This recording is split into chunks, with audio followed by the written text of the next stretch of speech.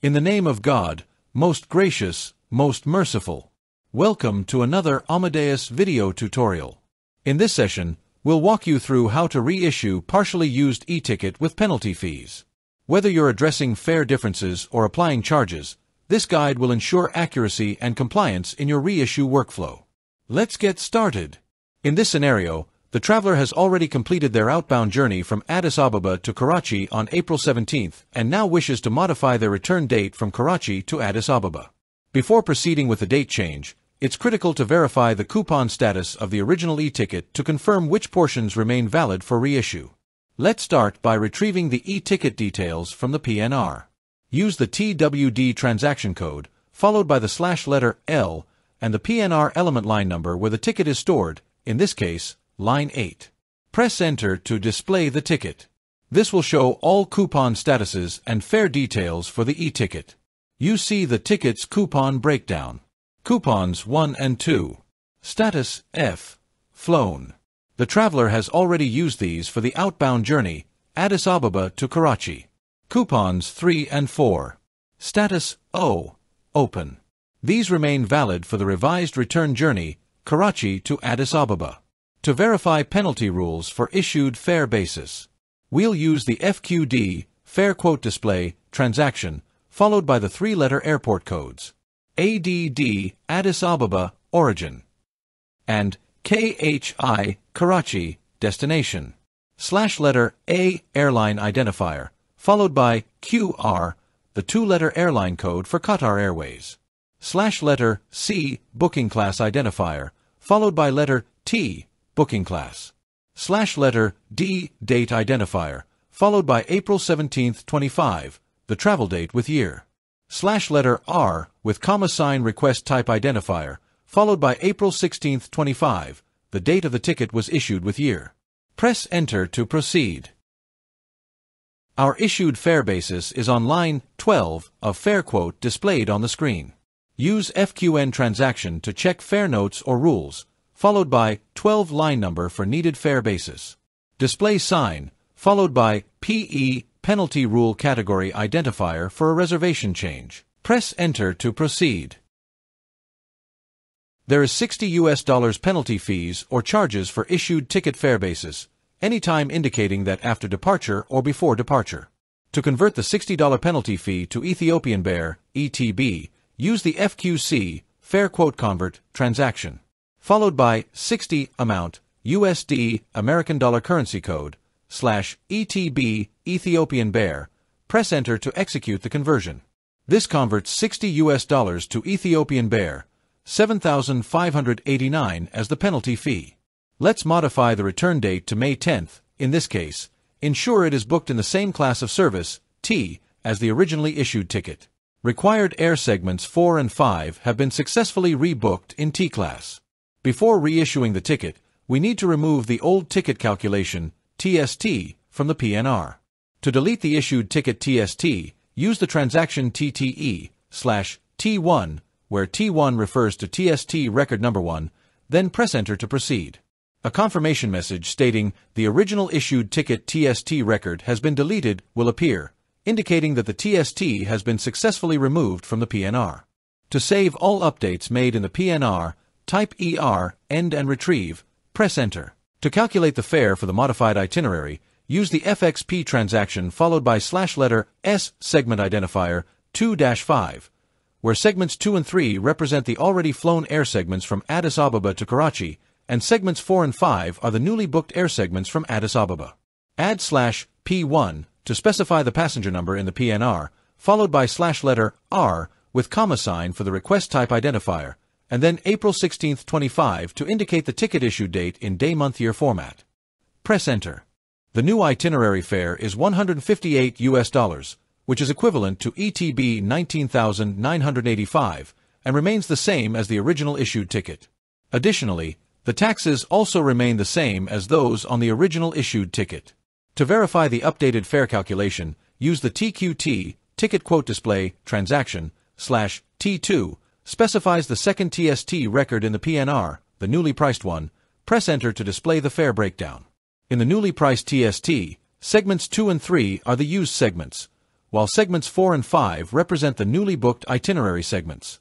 The prices for these segments have been stored. To ensure only the new segments 4 to 5 are reissued, update the TST using the TTU ticket update transaction. /T2 targets the second TST newly price calculation. /letter S segment identifier 4-5 indicates the required segments to reissue. Press Enter to proceed. A confirmation message, Update OK, will appear, indicating that air segments 4 and 5 have been successfully updated in the TST for reissue. To prepare for reissue, clear any residual flags from the TST using the TTF, Ticket Flag Remove, transaction, followed by /T2, TST number 2, then press Enter. A confirmation message will appear, TST Flag Removed, indicating that the TST flag has been successfully removed. To display the TST, use the TQT transaction followed by /T2 is second TST, newly price calculation, then press Enter. To ensure the TST reflects the round-trip journey, starting and ending in Addis Ababa. To update the origin and destination using the TTK /T2, followed by /letter D, origin and final destination identifier, then enter ADD for both origin and final destination and press Enter. The origin and final destination have now been successfully updated, or corrected, to Addis Ababa in the TST.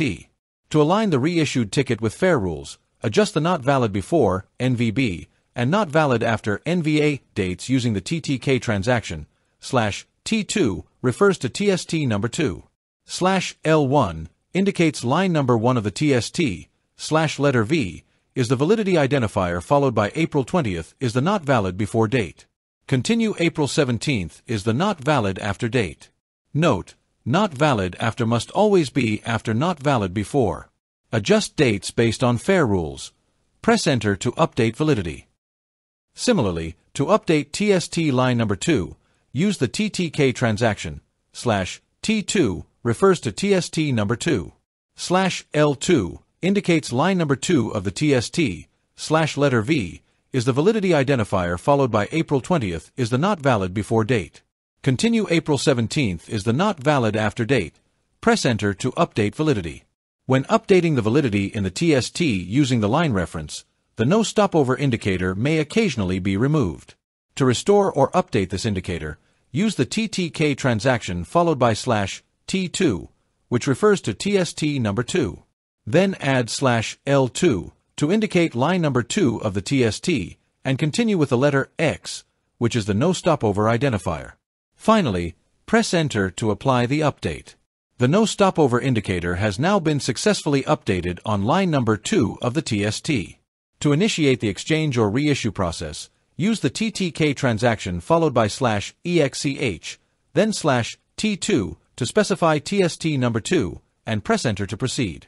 As a result, the automated letter F, First Issue Fare Indicator, is now replaced by letter R, Reissue. The letter X, New Tax, is now replaced by letter O, Old or Previously Paid Tax. The total fare amount is automatically set to 0. The mode of payment in the PNR has changed from INV to O/INV, indicating an exchange with original invoice reference. To ensure accurate accounting for the reissued ticket in dual currencies, update the TST with the equivalent amount TTK transaction /T2 to indicate TST number 2.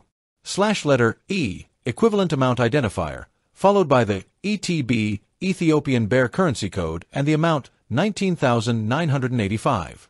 /K1, BSR identifier, followed by the banker's selling rate 126.4888. /letter X, New Tax identifier, followed by the amount 7,589. /letter T, Total Collectible Amount identifier, followed by 7,589. Then press Enter to proceed with the update. This includes the equivalent fare amount, the penalty fee entered as a new tax, the total collectible amount, and the applicable bank selling rate, BSR. To automatically add the details of the originally issued ticket, first, let's retrieve the previously issued e-ticket details stored in the PNR. Using the TWD transaction, followed by /L, line identifier, followed by 8, specifies line 8 of the PNR, where the FA e-ticket record is stored. Press Enter. Next, to insert the original issued e-ticket details into the PNR for reissue, use the FO original issued in exchange identifier. Enter the display sign, followed by letter L, and the line number 8, corresponding to the issued e-ticket in the PNR. Then /P1 for the passenger number 1, and letter S, segment identifier, followed by 4-5, indicating the specific itinerary segments to be reissued. Press Enter to proceed. After the FO line is displayed, place the cursor at the end of the line and press Enter again to confirm.